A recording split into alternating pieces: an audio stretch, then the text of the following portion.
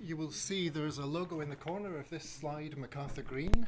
That's just to remind me to say that as well as being involved with SNH and the University of Glasgow, I also work part-time as a consultant for MacArthur Green, particularly on offshore wind farms and their impacts on seabirds. So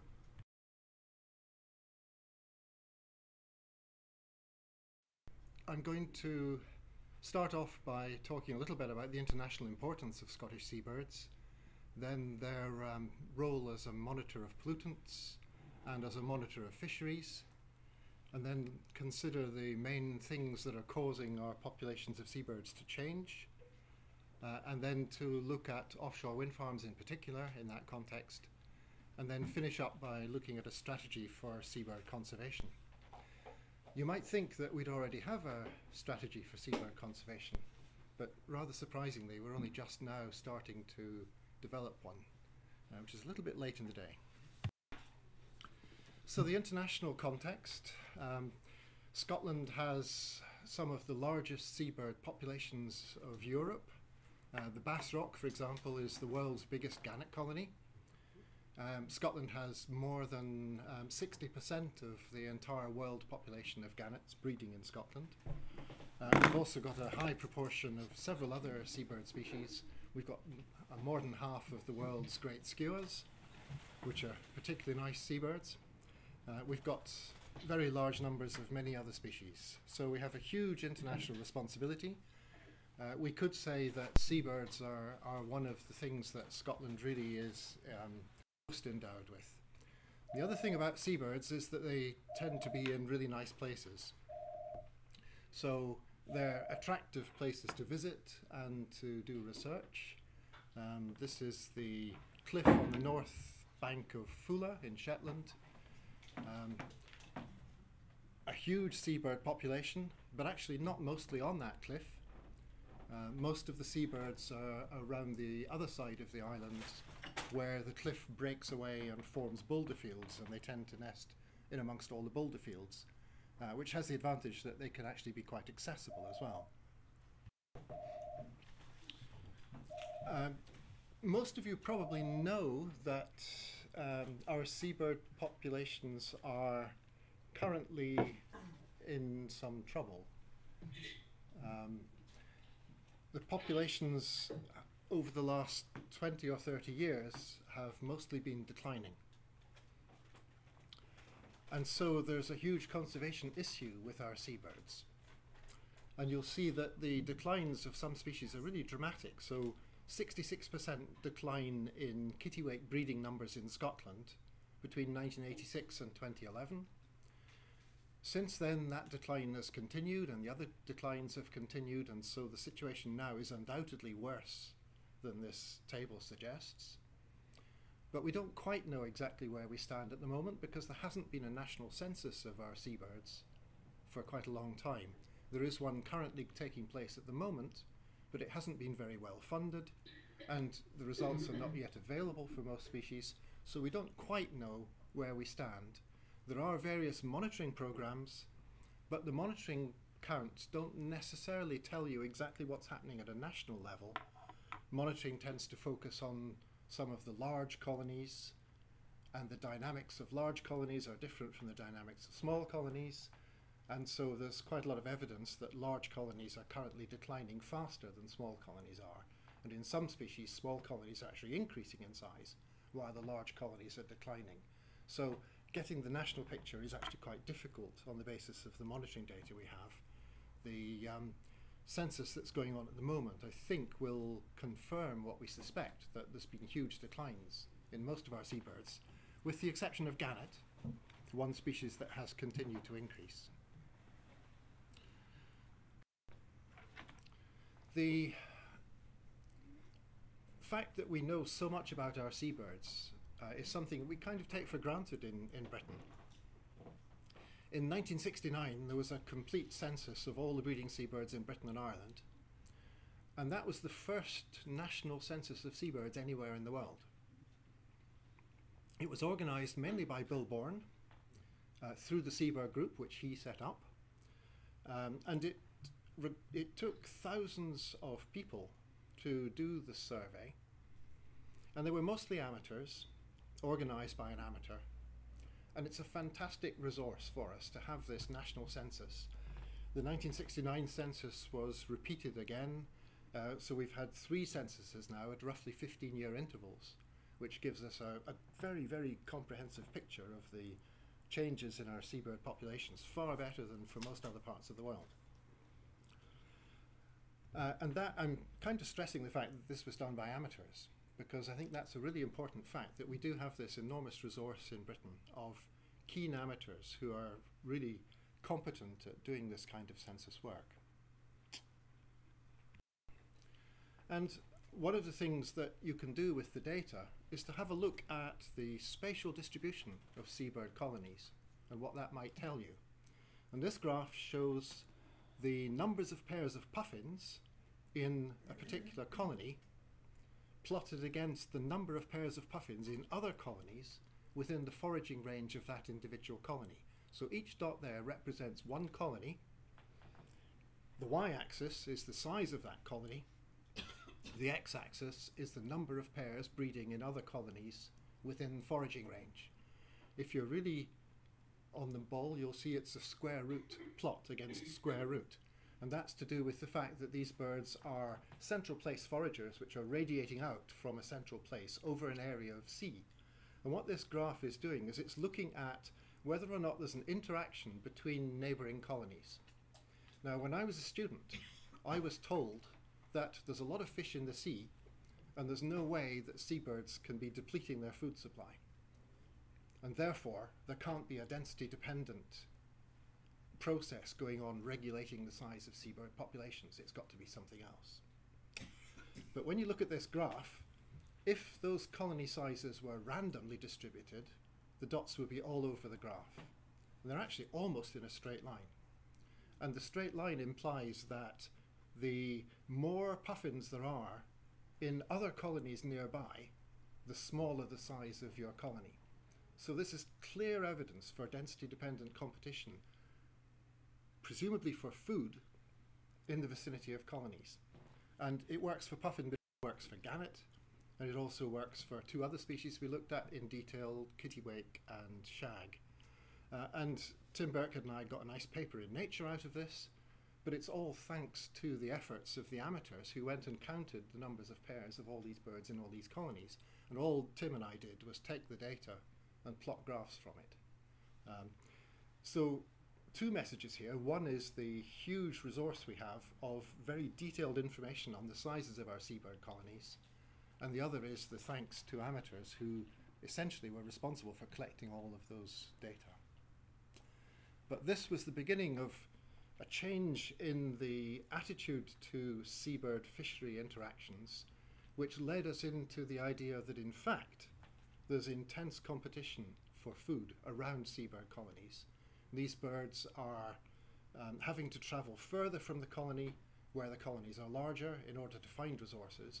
And now, from tracking studies and from a number of other studies, we know that the larger the colony, the further the birds have to go to look for food. So there are many layers of evidence for density-dependent competition for food around seabird colonies. Now, to turn to seabirds as monitors of pollutants, there's been a long-standing use of seabirds to look at marine pollutants. Originally, many of the studies involved shooting seabirds and cutting out their livers and kidneys, because those are the organs that pollutants are concentrated in. But of course, things have moved on and we now don't need to kill the birds. And one of the first steps in that direction was to use eggs to monitor pollutants. Very convenient to sample eggs from colonies. Don't worry about the details in this graph, they're totally irrelevant. All that they will show you is that there's been a huge change in the concentration of persistent organic pollutants in the eggs of these birds. They happen to be great skuas from Shetland. But you'll see on the left-hand side of the graph there are open circles. On the right-hand side of the graph there are closed circles. And those dots represent eggs that were sampled in 1980 and in 2008. And in all cases, the pollutant levels were much lower in 2008 than they were in the 1980s. So these eggs are giving evidence of a reduction in the concentrations of legacy pollutants, things like PCBs and dieldrin and DDT, in the marine environment. And this bird, great skewer, is a top predator. It was selected because it's at the top of the food chain, and so it accumulates high levels of these pollutants. So eggs are a convenient way of sampling to look at marine pollutants in seabirds. But you can do more. You can take feathers, and some pollutants, not all, are excreted into feathers as the feathers grow. And in particular, mercury, methyl mercury, which is the highly toxic form of mercury, is incorporated into the keratin of feathers as the feathers grow. And birds use the molting process to get rid of the mercury that's in their soft tissues. And if you take feather samples and you compare birds from the museums that were collected in the 1880s and 1890s with present-day birds, you can see the increase that's occurred in mercury levels in these birds over the last 100 to 150 years. And this kind of example is replicated over many different species. There's huge individual variation in the concentrations of mercury, but there's clear evidence that these mercury levels have increased over time. This happens to be for one of the seabirds in Scotland, but this kind of analysis has now been done for lots of different seabird species in different parts of the world. And one of the interesting features of this is that the concentrations of mercury in these seabirds are considerably higher than the concentrations of mercury that will have lethal effects in birds of prey. So that, for example, white-tailed eagles and other seabirds show reproductive failure at mercury concentrations that are quite a lot lower than the levels found in seabirds. And so seabirds seem to be particularly tolerant of these high levels of mercury. And in fact, the same thing is true of persistent organic pollutants, that birds of prey are much more sensitive to toxic effects from those than seabirds are. And you can now do some quite clever things if you track seabirds and find out where they go to spend the winter. And this slide is based on a study that was done a few years ago looking at great skewer migrations, and the birds were tracked by putting geolocator tags onto leg rings to find out where they spend the winter. And we were working on 3 different populations, one on Bear Island, Björnøya, one in Iceland, and one in Shetland. Those are the 3 stars on the map. And we found that those birds go to 3 different wintering areas. Some of them go to the Grand Banks, some winter around the British Isles, and some winter off Africa. And it's not that all the birds from one population go to one of those wintering areas, they kind of mix up. As it happens, the Shetland birds, none of them go to America. But some of the Shetland birds winter in Europe, most of them winter in Africa. Some of the Icelandic and some of the Bear Island birds go to each of those 3 wintering areas. But we then caught those birds on the nest when they were back at the colony and sampled their blood and looked at stable isotopes of carbon and nitrogen. And this graph shows the wintering locations of different individual birds. Each dot there is an individual bird. The heavy symbols are birds that we tracked with geolocators. And you can see that there are 3 clusters. They're labeled green, blue, and red in this graph. And there is essentially no overlap between those 3 clusters of birds in terms of their carbon and nitrogen isotope signals and in relation to where the geolocators told us they wintered. So we've got very good classification of the wintering areas of these birds just from the isotopes. So we know where they went because some of them had geolocators on. But now that we've shown that the isotopic signature of the birds differs according to where they winter, we can use that isotopic signature to identify where the birds spend the winter, and then look at the pollutants in their blood and relate that to where they spent the winter. And in fact, there are differences in the blood pollutant concentrations and the ratios of different pollutants in these birds on the basis of where their wintering area is. So some of the pollutants they're probably picking up during the breeding season, but some of the pollutants they're clearly picking up in the wintering area and then bringing back to the colony. And those levels are then potentially getting into their eggs and their chicks, and so could be having effects on the birds. And we tried very, very hard to detect adverse effects of pollutants on these seabirds. Great skuas have the highest levels of persistent organic pollutants of any seabirds in the North Atlantic. And we did find some evidence of a harmful effect, and that's shown in this graph, which shows the growth rate of the second chick. Skuas have 2 chicks, and they hatch asynchronously, and the second chick's a bit younger, and so it gets beaten up by its older sibling, and it only survives if there's plenty of food. And the growth rate of the second chick is therefore quite sensitive to the environmental conditions, but it's also related here to the concentrations of persistent organic pollutants in the blood of the female. So birds with higher concentrations of persistent organic pollutants in their plasma have chicks that grew at a slower rate, which could be consistent with the pollutants having an adverse effect, but it could simply be a correlation. So it's not clear that this is a causal relationship, and in fact there may well be other reasons for this correlation rather than it being a causal relationship. So there is very little evidence that these contaminants are having a harmful effect on the seabirds. And what evidence there is doesn't prove that it's a direct causal relationship. It may simply be a correlation. What we did find, though, is that there's huge variation in the concentrations of these persistent organic pollutants between Bear Island, Iceland, and Shetland. And actually, we'd originally imagined that the further you go away from sources of these pollutants, the lower the concentrations might be. So we'd expected Bear Island would be the cleanest of the 3 sites. And it actually turned out to be the other way around. The skuas on Bear Island have the highest concentrations.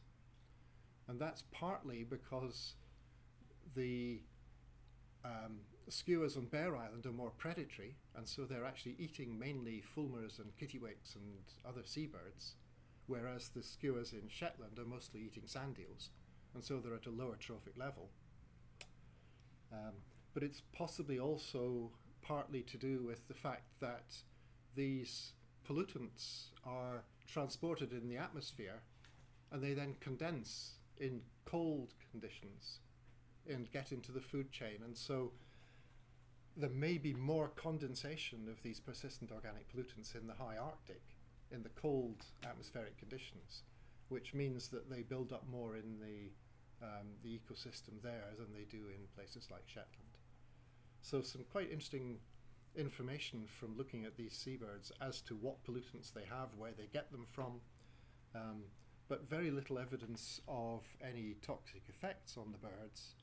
And certainly the legacy pollutants are now declining in concentration, although there are some new things which are turning up in some of these as well. So there is great potential for using seabirds as monitors of pollutants. But they're also quite strong indicators of the state of small fish stocks in their environment.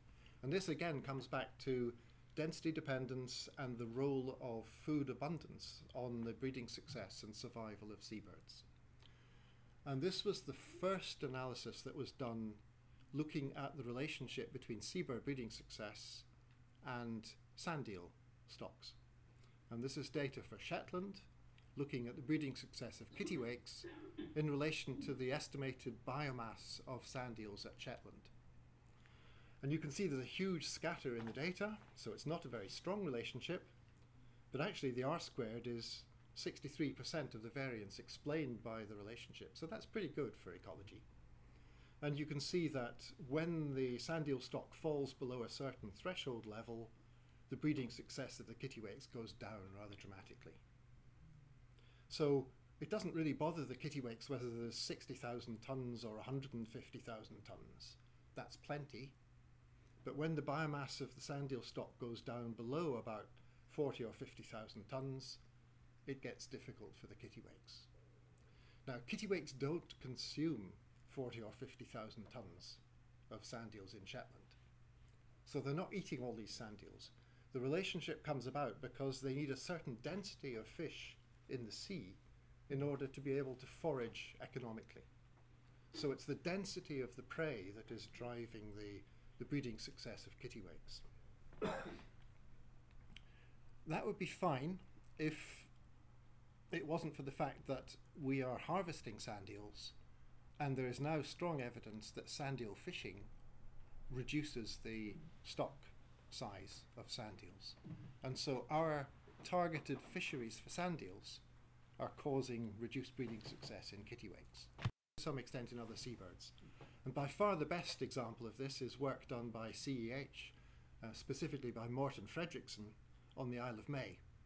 And he showed that kittiwake breeding success on the Isle of May, and each dot here represents one different year, is not only related to sea surface temperature, so that the warmer the sea surface temperature, the lower the breeding success, but there's also a relationship with the presence or absence of a sand eel fishery off East Scotland. And the solid dots are the years in which there was no sand eel fishery off the east of Scotland, and the open circles are the years when there was a sand eel fishery going on. And you can see there are two relationships. The solid line is the regression against sea surface temperature when there's no sand eel fishery, and the dotted line is the same regression when there is a sand eel fishery, and those two lines are parallel. So what that says is that when you have a sand eel fishery, you reduce the breeding success of kittiwakes. But the kittiwake breeding success is also influenced by sea surface temperature. So there's evidence here for a climate change effect on kittiwakes, as well as an effect of the sand eel fishery. And the belief is that the sea surface temperature relationship comes about because sand eels have a higher reproductive success in colder years. So temperature of the sea influences probably the survival of sand eel larvae, but possibly also the production of eggs. And it also influences the timing of reproduction of sand eels. So climate change clearly is a major potential influence here, but the fishery is too. And you can see from this graph, you can do a back of the envelope calculation of how many kittiwakes are we losing from the population when there is a sand eel fishery off the east of Scotland, because that is the difference between the position on those two parallel lines. And if you do that, it's quite worrying. It is tens of thousands of kittiwake chicks per year which are being lost from the population if there is a sand eel fishery, relative to the condition when there's no fishery. And more recently, Matthew Carroll and colleagues in the RSPB, together with myself, have looked at the situation for the Dogger Bank. Now, the Shetland sand eel stock is different from the east of Scotland sand eel stock, and that is different from the Dogger Bank sand eel stock. When the relationship was found for the east of Scotland, because of the low breeding success of kittiwakes, a closed area was put into effect by ICES, which stopped sand eel fishing close to the Isle of May, and the breeding success of the kittiwakes improved, and the sand eel abundance improved as a result of that fishery closure. And that fishery closure is still in effect. Almost all the Danish sand eel fishery is now going on the Dogger Bank. And this graph shows a relationship between kittiwake breeding success at Flamborough and Filey, at Bempton Cliffs. Flamborough and Filey SPA is the biggest kittiwake colony in the British Isles. And these birds go out to the Dogger Bank, and the breeding success of the kittiwakes at this colony correlates with the fishing mortality imposed on the stock by the Danish sand eel fishery. So that where the fishing mortality is higher, the subsequent breeding success of kittiwakes is reduced. And again, we're talking about thousands per year being lost from the population as a result of high fishing mortality. And recently a paper was published by the Danish fishery people, which actually carried out simulations, scenario testing, looking at what would have happened to the sand eel stock on the Dogger Bank if the fishing mortality had been lower than it actually has been. And the answer, of course, is that the sand eel stock would have been bigger. And if the fishing mortality had only been about half what it has been historically, there would probably be twice the biomass of sand eels on the Dogger Bank as there is now. So there's strong evidence here that the fishery is the cause of a reduction in sand eel biomass, and that reduction in sand eel biomass has a strong influence on kittiwake breeding success. Now, the evidence is that it doesn't have such a strong influence on other seabirds. Kittiwakes are the most severely affected, partly because they can only feed at the sea surface, whereas things like guillemots and razorbills can dive down to the seabed searching for fish. So they have more opportunity to find sand eels even when the sand eel abundance is relatively low. And it's the surface feeding seabirds that appear to be most sensitive, kittiwakes, but also Arctic terns, common terns, and some of the other seabirds are relatively unaffected. So the response of species of seabirds is very variable depending on their ecology, and the kittiwake is the one that we have the best for. You can actually use seabirds, though, to monitor other aspects of fisheries. And this graph looks at a relationship between great skuas in Shetland and discarding by the trawl fishery in the northern North Sea. The trawl fishery discards large quantities of haddock and whiting. And these two graphs show the quantities of haddock and whiting being discarded and the proportion of the great skua diet composed of haddock and whiting during the breeding season. Now, there's a remarkably high correlation between those two pairs of lines. And we didn't look at this correlation until the very end of this, after 2002, when we'd been monitoring the diet of these birds for about 20 years. And then I suddenly realized that we could go to ICES and we could get the data on discards. To be fair, earlier on, the data on discards had been kind of secret because the fishing industry didn't want to say too much about how much they were throwing away. And eventually it became more public and we were able to access the data and look at the correlation. And we were staggered at how close the relationship was here between the amounts being discarded by the fishing fleet and the composition of the diet of these birds.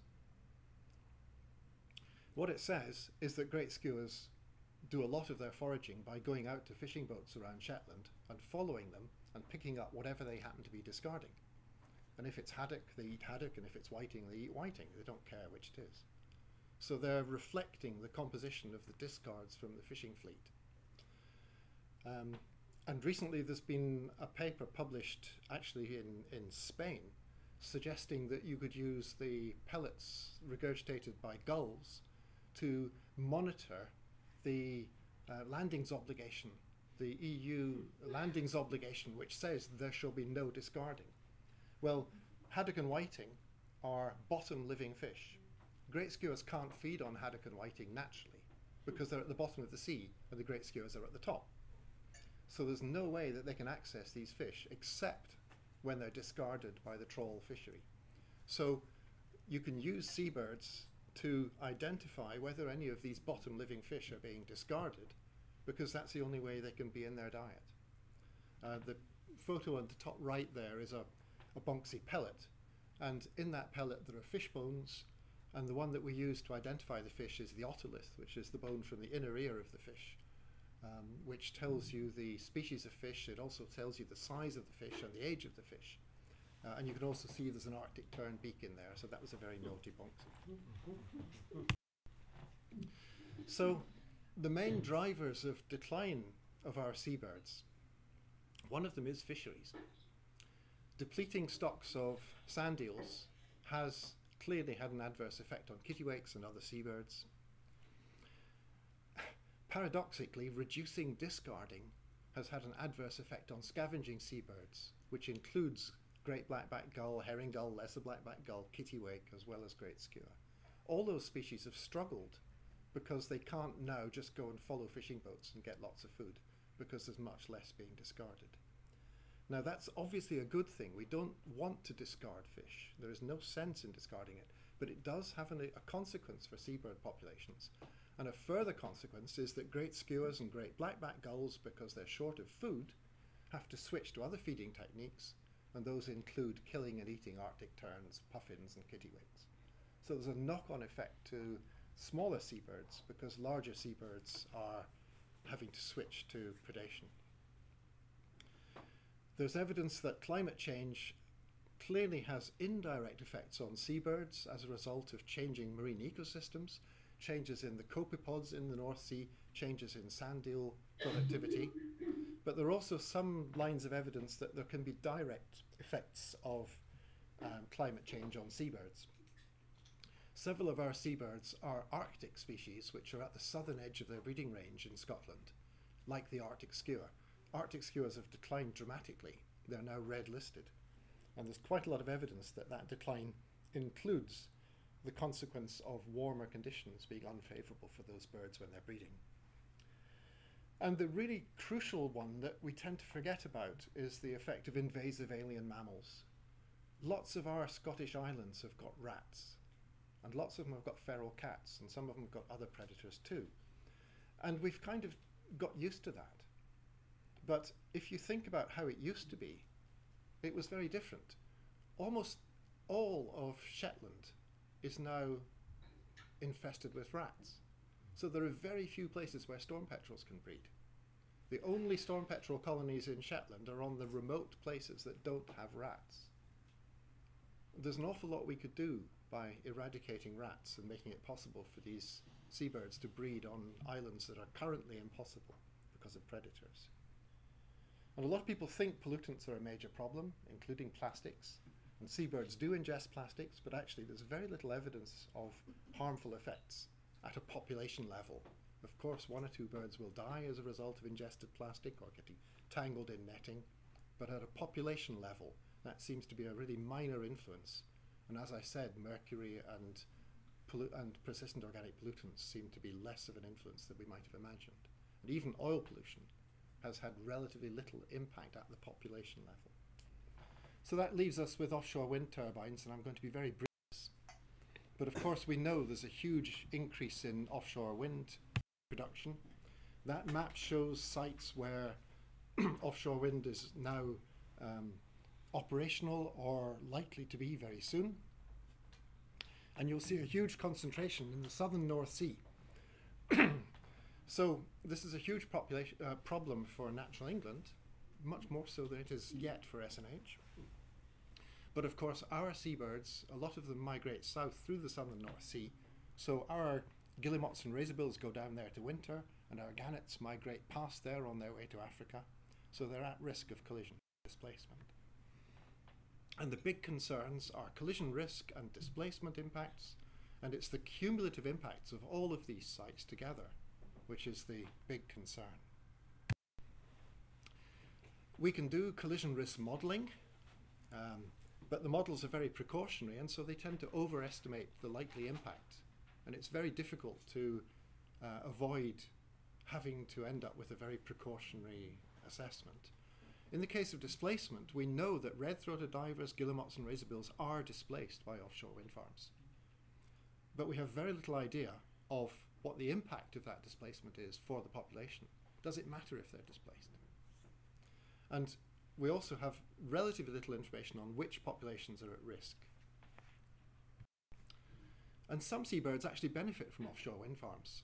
Cormorants and shags are now moving out from the coast to offshore areas to forage, areas that they couldn't have used in the past because they have wettable plumage. They can't go far out to sea and stay out there. But if they go out to an offshore wind farm, they can sit on the structures and dry themselves, and that expands their foraging opportunities out into the sea. So they're benefiting. Most seabirds are very good at avoiding turbines. This is a radar study of the movements of seabirds through one particular wind farm. And you can see the way they don't go into the wind farm much, but if they do, they go down the rows between the turbines. So the risk may be less than feared. We currently have a project funded by Vattenfall through the Aberdeen offshore wind farm, looking at guillemots and razors, which are two of the species that are displaced. And we're tagging these birds with geolocators attached to leg rings. The geolocator measures light intensity, and you can use that to identify the latitude and longitude of the bird. And we now have some good data coming in on the movements of these birds. So here's a couple of graphs showing examples of that. On the left-hand side are guillemots from Canna, and the blue lines show the 50 and 90% kernel density distributions of those birds around Canna through the non-breeding period. And on the right-hand side, the same thing for Fuller. And you can see that the Canna birds tend to stay in the west of Scotland. The Shetland birds tend to stay in the northern North Sea. There's a little bit of movement beyond. But what we found is that razorbills from all of the colonies in Scotland tend to go to the southern North Sea, exactly where all these wind farms are. So our razorbills from all over Scotland seem to be at risk of displacement from offshore wind farms in the southern North Sea. But we don't yet know whether that is of any consequence at a population level. Does it actually matter that they're displaced?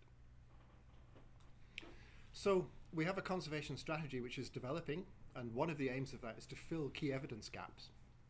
And there's quite a lot of new technology available now to do that, such as GPS tracking and geolocators.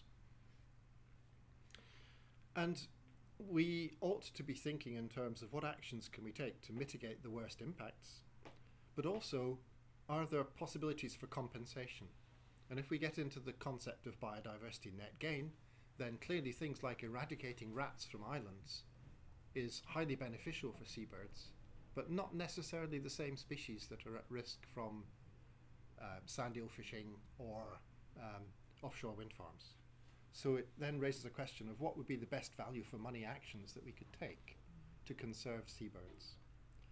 And these birds are very mobile, of course, and so protected areas is probably not the best way to go. We're talking here about North Sea-wide approaches, and things like regulating sand eel fishing would seem to be a more appropriate approach. So I'll finish with a picture of a puffin, because everybody loves puffins, and summarise what I've said there and maybe leave that up in case that helps people to think of anything they want to question. Sorry, I'm going to